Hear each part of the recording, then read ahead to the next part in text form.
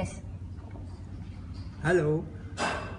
If you ask me one thing to describe life, one word, that word will not be love, it will not be money, but it will be electrons.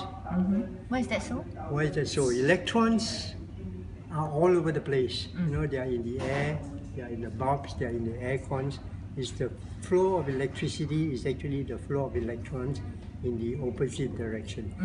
And the reason why you can understand me is because electrons are moving properly in your brain, in your brain nerves. All your nerves are just like bare wires, but they must be insulated or myelinated.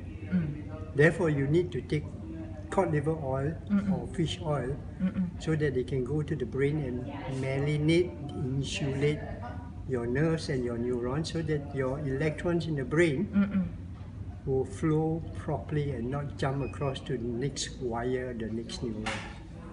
So take fish oil, cod liver oil while you are young.